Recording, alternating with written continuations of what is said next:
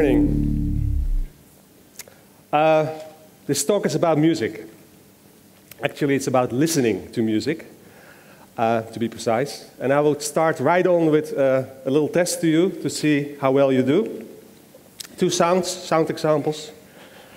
And the question to you is, do you hear a difference? This is the first sound. And this is the second.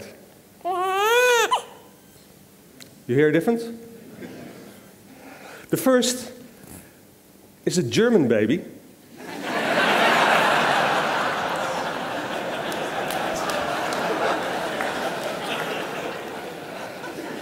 Much to my surprise as well. And the second is a French baby. This is research by, I give credits all lecture through on the bottom right, by researchers from Germany and France who interpret this as the first steps in the development of language. The French average intonation pattern is up. The German average intonation pattern is downward. These babies have already hearing in the last 3 months of the pregnancy, and they pick up these intonation patterns from the environment and imitate it in their crying. I think there is actually much more to be said, that this is actually evidence for a musical skill. And that will be my argument throughout this presentation. I think there is now more and more evidence, and I will show some examples, that very young babies and infants have actually very strong musical skills in contour perception, in rhythm perception, in picking up dynamics, actually the building blocks of music. They use these musical skills much later on, like 6, 7-month-olds, to maybe to differ between word boundaries. So they use it for language much later on, but I think we can argue that from the beginning on, these are really musical, skilled listeners. And that's the main argument I want to... Oh, you hear? That's what babies do, they keep on crying. But differently. We all share a predisposition for the perception and appreciation of music. That's my claim. There might be skeptical people in the audience here that say, well, I have this neighbor or I have this friend. I have a test for that. We know a lot now that people that claim that they are not musical. I have a little test here as well. Let's do it. 2 short melodies, and the question is again, are they the same or are they different?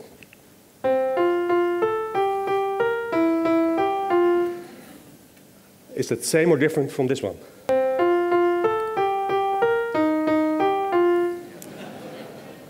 Who's in doubt? The estimates are roughly 4% of the population has this particular deficit, which is called amusia, not being able to pick up the differences between melodies. It's a very special talent, but those people are indeed unmusical in this particular definition. There's a lot of research done. We know not precisely yet which brain areas are involved, but there are localized roughly here as marked in this particular diagram, where the size of the circles indicate the location, but also the amount of evidence that's there that this particular function is located over there. More than 50% in this case. But you have to realize that they're actually part of whole networks, these particular functions, in this case, the functions of the perception of melodies. If you look at listening in general, you get a much broader picture. You see that all these different functions have different locations and are actually spread out around the whole brain. So virtually our whole brain is involved in listening, showing that our brain has an intimate relationship with music. I don't want to spend too much time on the brain, but go back to my main question is like, what now defines musicality? What makes us musical animals? What are the mechanisms that you need for that, to appreciate music? I have another example here, without sound. And my question, I'm going to ask one person in the audience to maybe sing it for us. Who is willing? Who's willing to sing it? There's a microphone in the hall, I hope, somewhere. Is there? There's a microphone. Who wants to sing it first?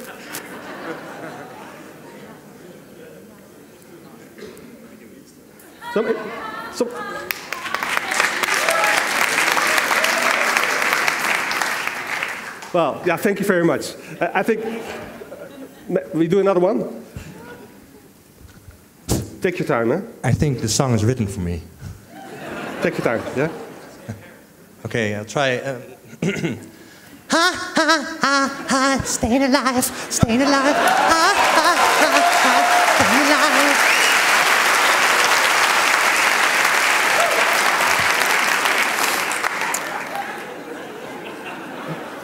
alive. Very good, thank you. Remember the pitch and the tempo. This is the original.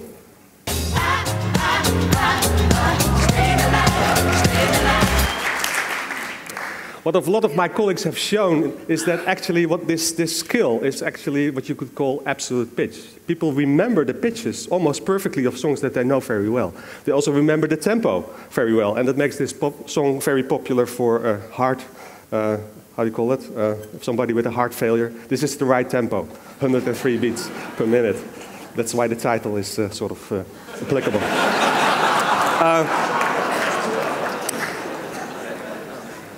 So my point here to make is that absolute pitch, so remembering the pitch of a song and then maybe knowing that this song starts with a C, then you have this skill that musicians say is a very special musical listening skill. My claim is that it is not very musical at all, and it is actually something we share with lots of animals. For a bird, a melody that you play slightly higher is a completely different melody. And that's relative pitch. That's the thing, one of the skills I think that you need to be musical. Relative pitch, recognizing a tune. I sing a tune, you recognize that it was a children's song or something like that. Let's go into relative pitch a little bit more. Again, a sound example with a question to you, is this the same song or not? But this time the second melody is slightly transposed up, but you have to judge whether they are the same melodies.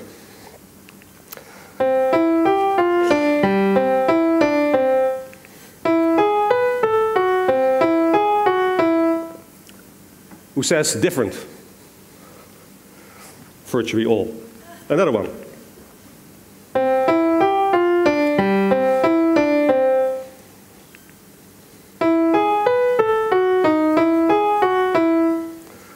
Who says same? Who says different? 50-50. We're replicating here a classic experiment in music cognition. They were all three different. If you present these melodies to infants of 6 months old, they hear these differences easy. The second one was just one note higher, and the last one was, I think, 4 semitones higher. If you present this to adults, they make this 50-50 mistake with the last example. It's actually evidence that you as a listener, not passively listening to the music, but you project all your history of listening to it. You actually project the whole Western harmony on this particular example, and therefore some people didn't notice the difference. There was 4 semitones difference, but it fits in the harmony. You expect a certain harmonic progression to occur, and that fits in there so you don't notice the difference. So you as a listener are active, you're musical, and you influence your own perception of music. And that's also the fun of listening to music. So these are examples to show to you that absolute pitch is actually very common. Relative pitch, what we think is trivial or can be thought of as trivial, is very special in that sense and fundamental for appreciating music. In the rhythm domain, because we talked about melody right now, in the rhythm domain you have a similar dichotomy, like opposition.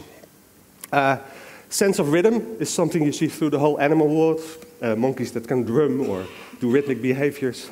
But what is actually very special is what we call beat induction, or maatgevoel in Dutch. The sense of sort of picking up the regularity from music. It's argued to be a fundamental skill. If you can pick up the regularity from the music, you can't make music together. You can't dance together. So it's a fundamental skill that allows for music, or even can be argued is conditional to music. Until recently, the idea was that this beat induction is a thing that is learned. It's your parents rock their babies to the rhythm or dance their children to the rhythm, and that's how they figure out where the beat is. We did an experiment in Amsterdam in collaboration with Budapest with newborns to see if they have beat induction, whether they have a sense of beat. I have to warn you, these pictures look a bit awkward, but they are not. These are 2-day-old babies. They have just been fed, and they're sleeping. They have a number of electrodes stick to their heads. We measure the EEG on the skull, and they have these open headphones, and they're listening to a drum rhythm while asleep. And they listen to this particular rhythm, and I want you to sort of listen to that rhythm and sort of count how many gaps or syncopations you hear in this particular rhythm. And yeah, here it is.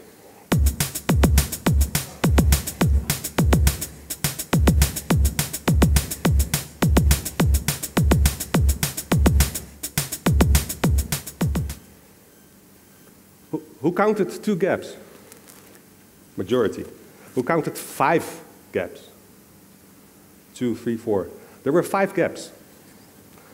But our minds, all these gaps have the same physical length. They're as silent as the other rests. We call them loud rests, and there are loud rests, the 2 gaps, because we have a high expectation something will happen. Our expectation is violated, and therefore this rest is sort of occurring to us as being very loud. And that's an index we used for sort of probing whether somebody has beat induction or has this sensitivity for regularity in music. And that's what we measured in these newborns. And we see exactly on these silences that were loud or that were highly expected, we see a peak in the brain signal. The red line, you see this mismatch in activity. And we don't see it for the other rests. So this was evidence that newborns to 3-day-olds already have this musical skill of beat induction. It is not learned, apparently. Well, this was very exciting for us, and it sort of changed my whole research in a way that, yeah, I now want to know, yeah, when did this develop? What is the evolutionary story that makes us? Does this really mean that we're all sort of ready for music? And where did it came from? With which animals do we share this? And that's more recent research that our group, but also a few colleagues in Europe and North America are doing. And sort of seeing, like, comparing humans with other animals and see how they share these fundamental skills, relative pitch and beat induction. Surprisingly, there are actually 2 surprises. Great apes, they show rhythmic behavior, but you can't have them synchronized to the music. It's impossible. Somebody tried for a year to learn a monkey to do that, and it didn't work out. Surprising.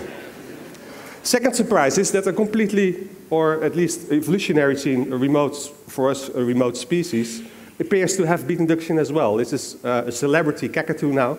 It's called Snowball, and he apparently is able to pick up the beat and dance to it. You see him at the left there.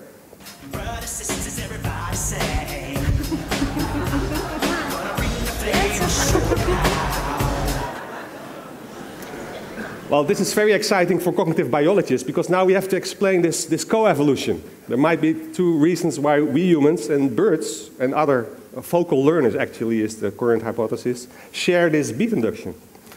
I'm still skeptical about this bird, but also about this hypothesis, because I expect, monkeys, we have more often sort of thought that we are very different from monkeys, and most of the time we turn out to be more similar.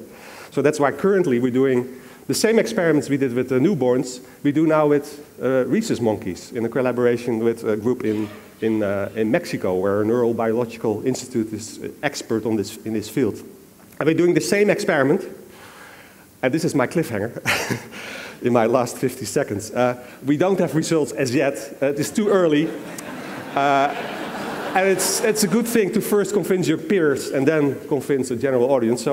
But independent of the outcome, I think it will help us in sort of filling in this puzzle. Like, where are the origins of music? Where did they arise in the history of our species? I hope that I have convinced you, at least, that what makes you musical are 2 very trivial things: relative pitch, recognizing a melody, and beat induction, tapping your foot to the music. Those are very special musical skills, and those skills are what makes us musical animals. Thank you for your attention.